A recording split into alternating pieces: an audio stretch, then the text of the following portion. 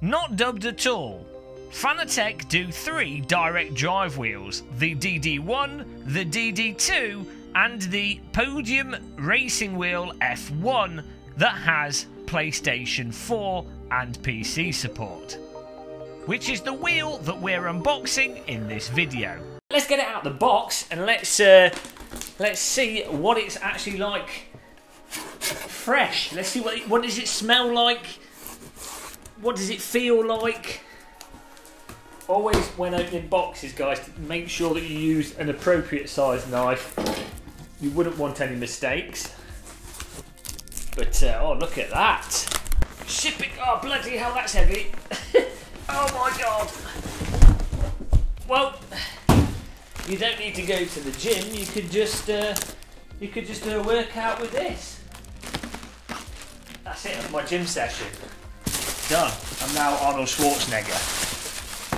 So, look at that. You see on the box here we've got the, you can see the eSports wheel rim, the Formula 1 rim with all the dials and knobs on it. It's the same, the rim has the same similar format to the original Fanatec Formula rim, but it's just got more options on it. It's also got the Fanatec Podium shifters on it, I believe. But nice and middle. It's actually not that big of a box, to be honest, considering it's got a DD in it. Often when you get DDs, you're getting all these boxes and all different components, but this is all like in a really nice, relatively small, neat package. It's a lock on the box. Why is there a padlock on the box? Okay, we're unlocking the box. I think this is the first ever cardboard box, product box I've ever seen with a padlock on it. Why not? I think other companies could do with copying that. It's as if there's like a velociraptor in there. We've got to watch out. It'd be like that scene from Jurassic Park with the crate. I don't think the velociraptor made that noise. It did in my mind. Oh, look at that!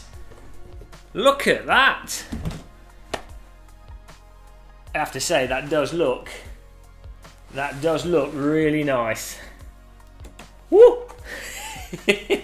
Oh dear, it's a toy that we don't deserve. That's super nicely polished. Let's zoom the camera in on the actual gubbins for you guys. But look at that, looks absolutely superb. So the PlayStation 4 version of this, the actual DD motor base itself, has a slightly different accenting on the sort of motor enclosure. And we've also got the actual Formula rim on this. Has a really nice blue, would you call it anodized blue wheel release to it? And then we've got blue Alcantara, or is it suede? I think it's suede. It's not Alcantara, but oh man, it looks really nice. This is like a piece of jewellery, but unlike jewellery, this makes you less attractive to the opposite sex. But that, you know, so you've got to have fun sometimes. So let's get it out of this. Force feedback reinvented. I hope it's not too reinvented, you know. But hopefully it's just force feedback magnified. But maybe it is reinvented. It's actually pretty incredible that it's such a small package. Also that the wheel's pre-mounted to this. We're basically ready to go. Get it out of the box, plug it in, off we go. Well, you know with me it's probably going to take like 5 hours to actually get going. Okay, the bottom of the Formula rim is flat with the bottom of the DD motor. But let's see what else is in the box here before we have a little more of a fiddle. We've got some Fanatec stickers in here. Quick start guide, which we won't be reading. And we'll be burning the house down because we haven't followed the rules properly. We've got some extra buttons in the box, face buttons. As you know with Fanatec wheel rims, you can swap these buttons over. And in this case, because it's got the PlayStation buttons on it, it's nice to have that little bit of extra options for customizability.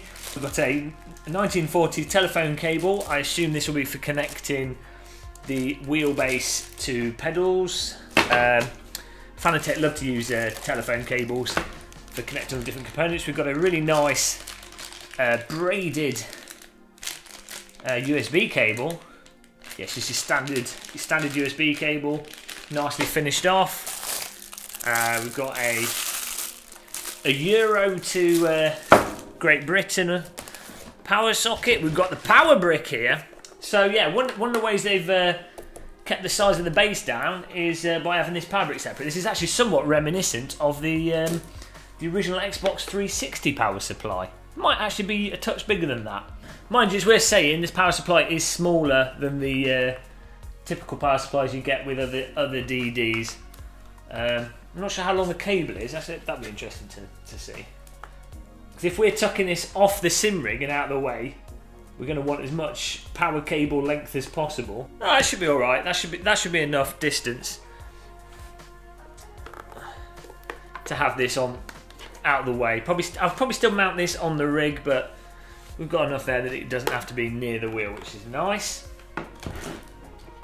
And what else is in the delightful box here? The kettle lead to plug into the power supply. Let's have a sip of tea.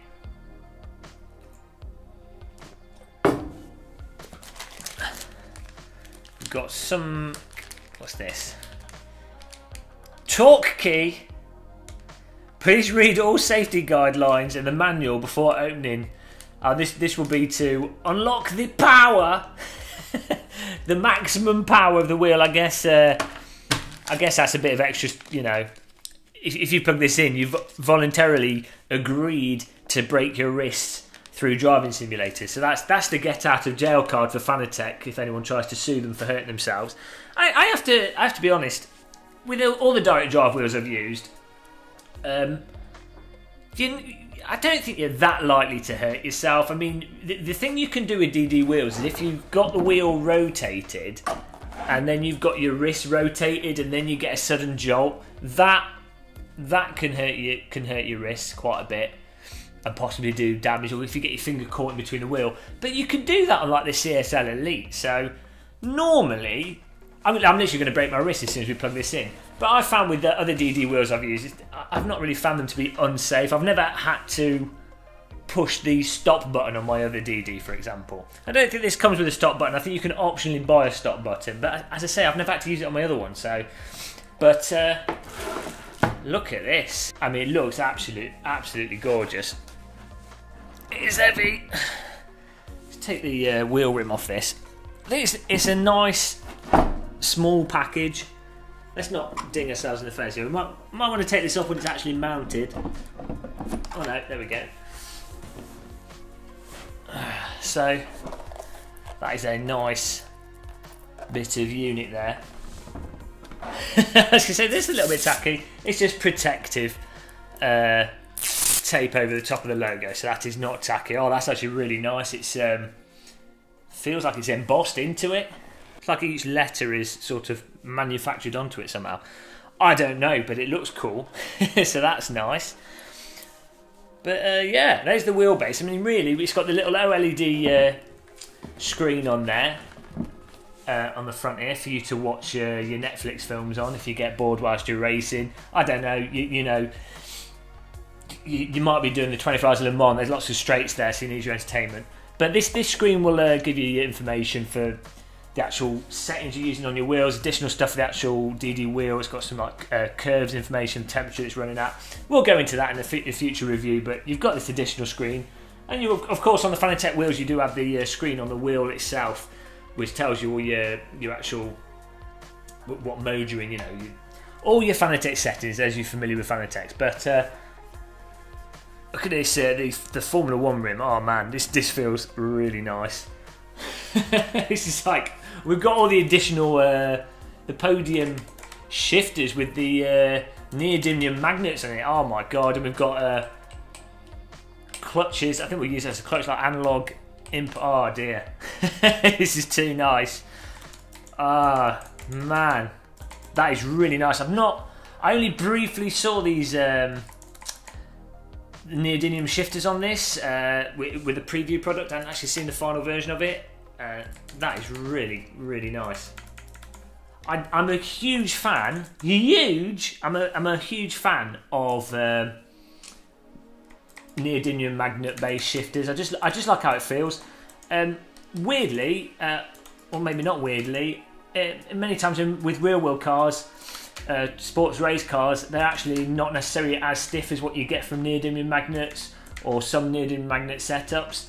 I mean, I don't know how much adjustability we have here in terms of the sensitivity of it, but in terms of my personal preference, I actually quite like it to be a little bit stiff.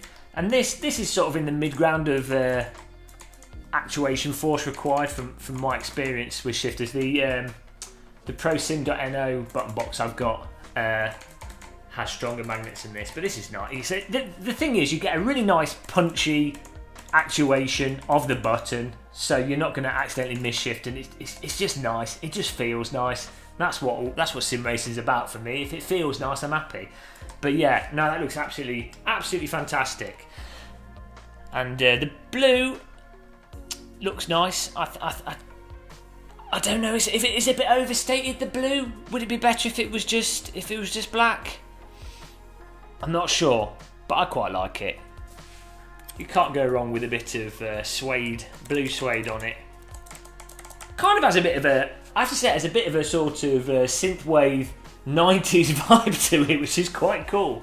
I'm not sure if that's what they were going for, but that's what it's that's what it's invoking in me. But yeah, that is the unboxing. There's, it's all pretty much a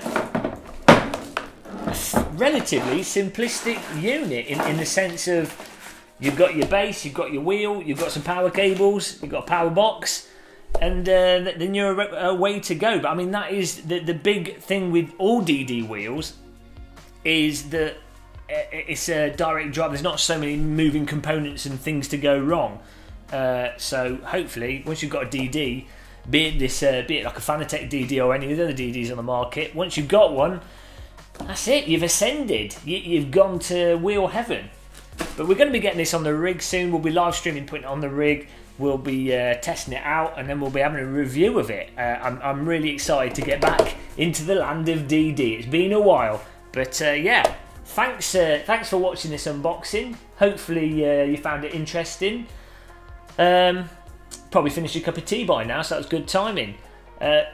Remember, if you're getting one, or you're looking to get one, or you want to get anything from the Fanatec store, we've got a Fanatec affiliate link. Click on that in the description before buying if you want to support us.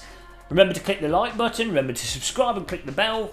I mean, you don't have to do any of these things, it's entirely optional, but there you go.